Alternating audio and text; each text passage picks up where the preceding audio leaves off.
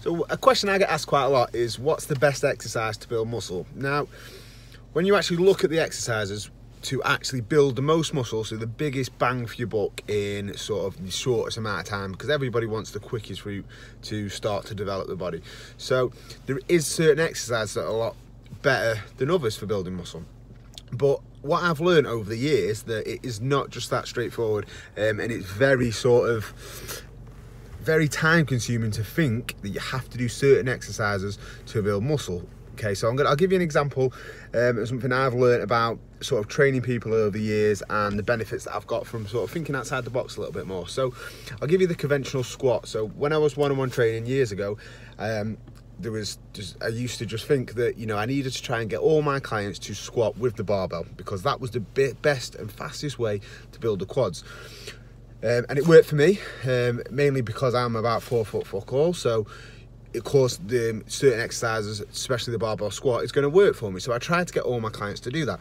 But what I found was, over the years, the people that are probably a little bit taller than average height cannot necessarily do the barbell squat as quickly as possible and as quickly as that I could possibly do. So what I'd spend 3 months, for example, teaching people different techniques, working on flexibility, working on mobility, to eventually, after the 3 months, they could do the barbell squat.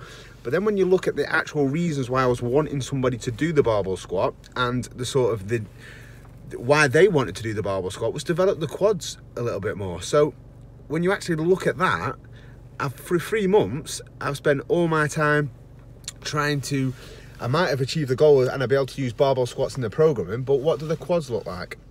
Probably not very much, because we've not been able to do a great deal of work. So what I do now is that generally, majority of people, do I think it is worth spending time and energy getting somebody to do something like the barbell squat when they're really not mechanically sound to do that?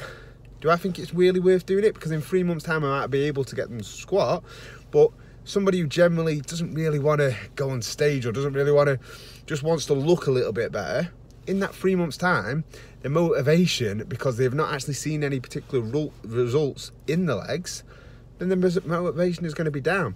So we can just switch it. And what we do quite a lot now is that if somebody can't do that, then we just switch the exercises to maybe like a dumbbell split squat. So that within the 3 months that they've been training with us, the motivation is massively up, because guess what? The difference in the legs is massive. So that is just an example and something that I've learned over the years. So is there particular exercises that are better for building muscle? Yeah, of course there is.